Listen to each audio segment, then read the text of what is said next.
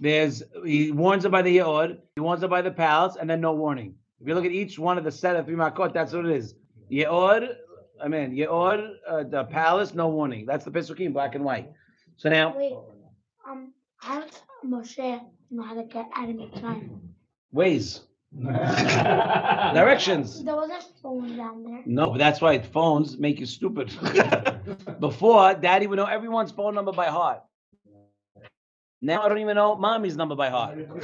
Hey man, I'm serious. I And know. recently there was people following the Google Maps and they ended up driving downstairs because they believe in it so much they followed it all the way. I drove through Bethlehem because Bethlehem and the New Jersey Turnpike.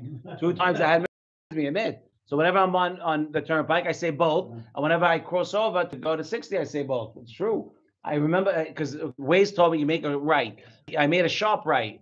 I didn't make the next right like you're supposed to. So I go and I see the giant banner in Arabic. I don't know what it says. I'm like, okay, driving. And all of a sudden I go, oh, I ain't in Kansas anymore. This don't look right. And I drive, and I say, okay, let me just follow Waze. Now Waze is going straight because it thinks I'm on 60 because it goes parallel. Right. So I'm going, and I'm going over the speed bump.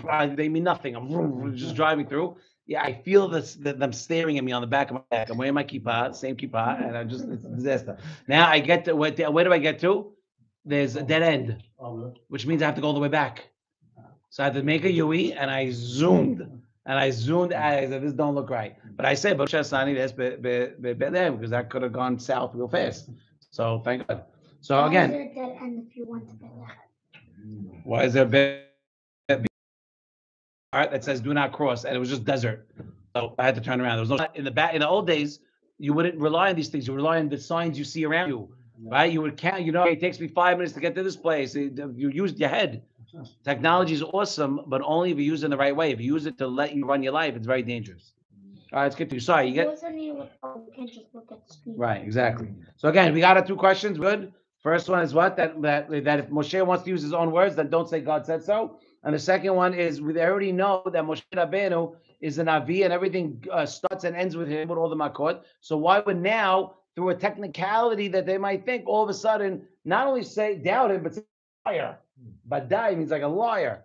Okay. The third question might not come for these guys, right? It's tagninim ben rega lerega. What does it matter?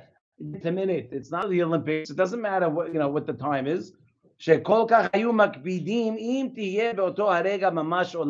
Whether it's going to be exactly at that moment or not.